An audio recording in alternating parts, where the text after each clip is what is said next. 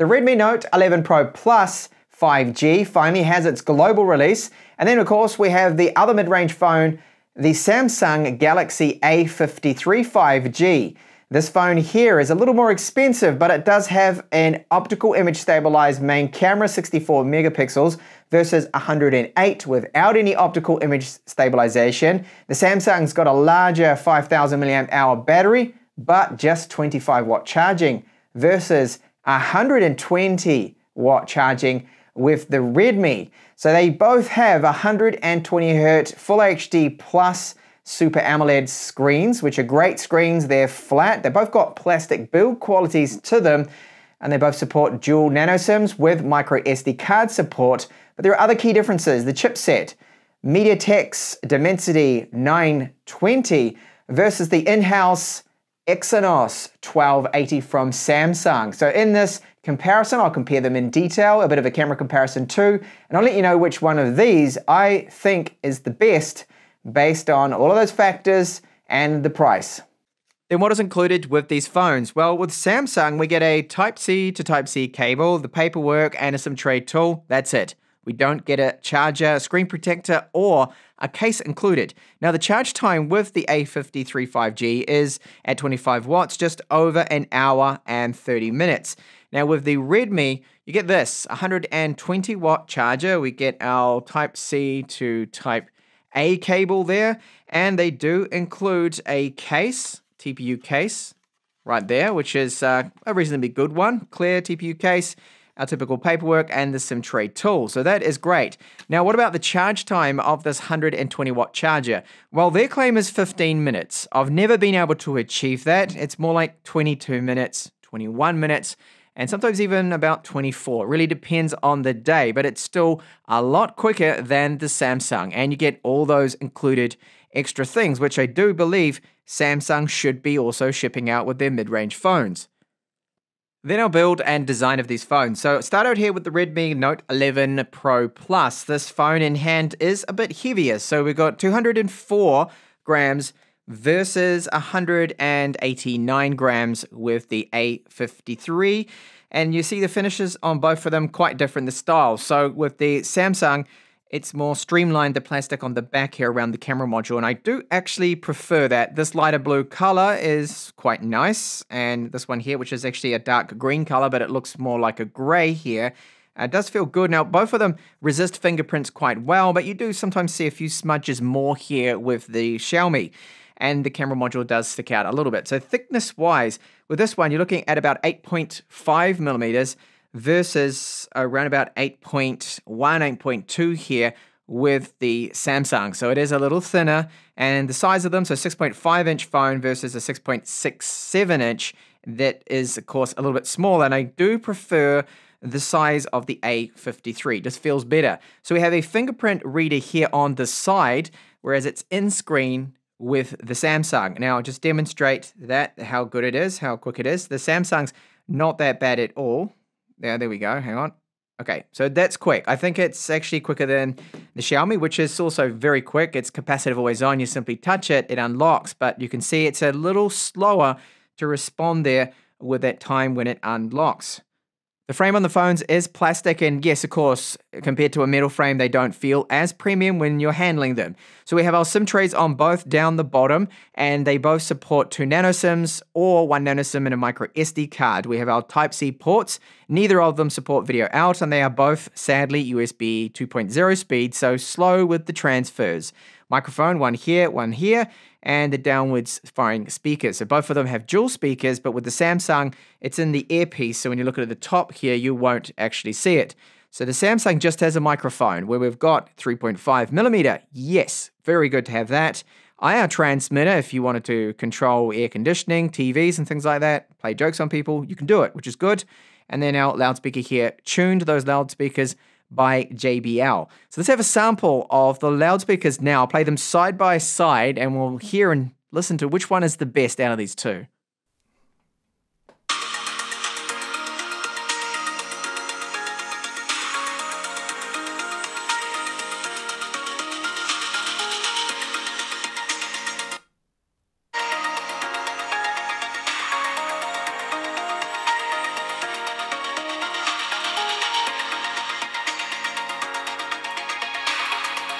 Now, where I'm sitting, it was definitely the Note 11 Pro Plus. It's just a little bit louder, and the bass sounded a bit better coming through on the A53, but they're very, very similar there. And we do have a 3.5mm headphone jack on this model, so that's the reason I would pick for audio the Note 11 Pro Plus. Now, voice calls on both of them are very similar. There's hardly any difference between them. Cameras on these are very different setups. So we do have optical image stabilization with the Samsung. Now that's a big bonus there. 64 megapixel camera, 5 megapixels, a 12 megapixel ultra wide. And then with the Redmi, this looks like it is the 108 megapixel camera, right? But it's not. That's our 8 megapixel ultra wide. The 108 megapixels, this one right here. So a little bit misleading there where they've labeled that. And then we get a 2 megapixel macro camera. Ouch. And this is nothing right there. And that is our LED flash. Front-facing cameras, we have 16 megapixels versus 32. And they both have a silver ring around that cutout of the camera. You'll see here that I don't particularly like this. It makes it stand out a lot more. But when the screen is on, you don't really notice it as much. Then our screens, they are flat AMOLED screens, full HD plus resolution, 120 Hz, 6.67 versus 6.5. Some people may like the slightly larger screen, but if you're basing a decision on the screen, they are both excellent, and really there is no difference between these AMOLED panels. It's almost like they're the exact same grade of panel, just that one slightly bigger. It's really that. Now, brightness on both tops out to be over 700 nits, and the whites are uniformed. They look good. There's no color shifting on them. Touch response on both is excellent. Gestures and everything like that all works well. So they're really, to me, a draw here completely. They are so similar, these screens. You can really not distinguish any difference between them other than the size. Now, both of these phones running at 120 Hz, you get 120 frames per second with the UI, but of course, it does vary. Now, I have noticed that when you swipe down for toggles or notifications, you can get a bit of lag on both of these that will pop through. So they're not flawless, the experience of them, and it's just down to software. They clearly need some optimization from Samsung, from Xiaomi on both of these. So I am on the latest version of the software. So this here is running OneUI 4.1 with Android 12. And then we do have with the Redmi, this is running just Android 11 here. So it does need an update, and MIUI 12.5, not MIUI 13, which is a little bit odd. So that should be coming soon for this model. But if I have to rate the overall experience of the UIs, I do think that OneUI is still superior. It also does have a little bit less bloatware, which I'll get onto now. There are a lot of bloatware applications. There's about 15 of them, over 2.5 gigabytes worth of bloat on the Redmi. That's unacceptable, really. That's just way too much. You get about 6 or 7 applications with the A53. Now, internal storage speeds, there is a big difference. Look at this. When you look at the sequential reads and writes, they are much better on the Note 11 Pro Plus. Big difference there. Random reads and writes, not too much of a difference. In real-world use of both of these, do you see a difference? Not really. It's only app load times and installation that you notice that it's faster on this model here, just like the Antutu score. So a little bit quicker here, but really there's not much of a difference between them. However, as I pointed out before, the UI and general kind of multitasking things does feel faster on the Redmi. And we do have NFC on both, and you can use your banking applications, and it does pass the safety net, which is good. And here with Widevine, level 1 cert for DRM, so Netflix is in full HD on both of these models. We have a security level 1, good again.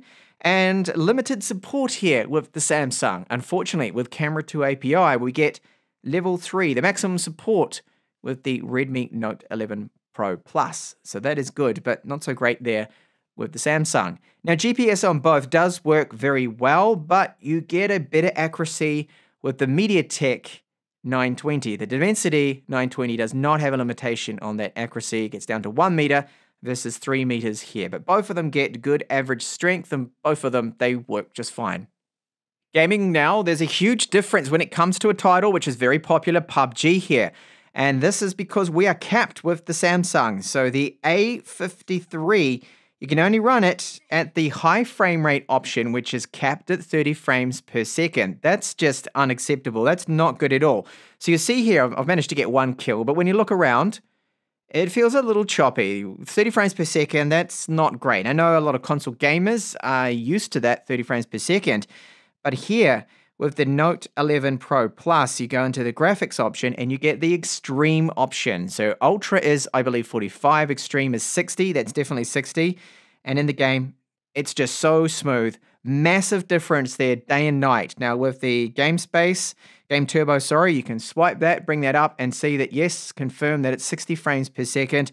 And I've noticed that it will run at 60 frames per second most of the time, but a couple of times, I have checked it and seen it dip down to 52, but it's very fluid and just so much better than gaming at a terrible 30 here with the Samsung. What a disappointment. So the developers of PUBG, they do need to add support for the A53 so we can run this game at least 45 or 60. 60 would, of course, be ideal.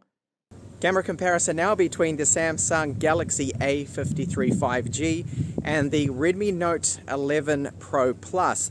So with the 16 megapixel camera on the Xiaomi here, you just get 1080p video, 1080p 30 with electronic image stabilization. You get 1080p 30 with the Samsung with electronic image stabilization, but also 4K, but 4K 30 but without any stabilization. So I've set both of them here to 1080p. Now audio bitrate on both is 256 kilobits per second. I'm swapping over the audio sources, so which one here sounds the best to you? The microphones, let me know in the comments. And the stabilization, which here looks the best. Just jog along.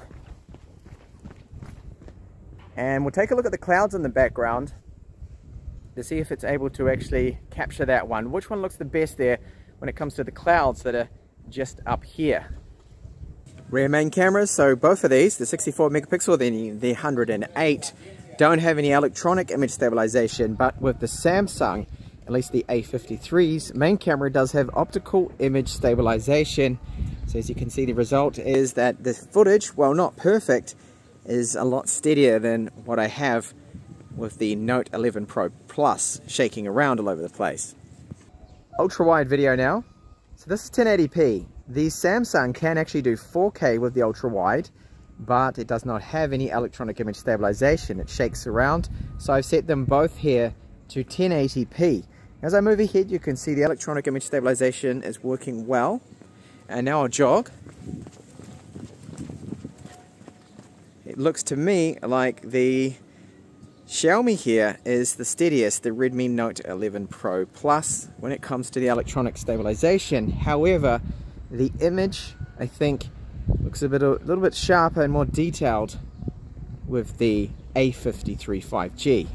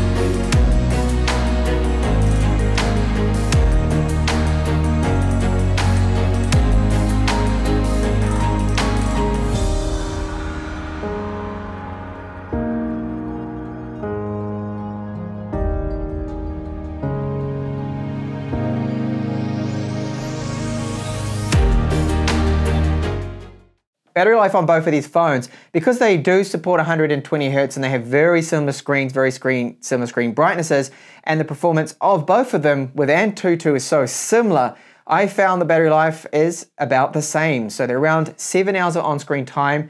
Of course, that's going to vary on your brightness, your use case. If you're gaming, then it's going to be, of course, a lot less than that.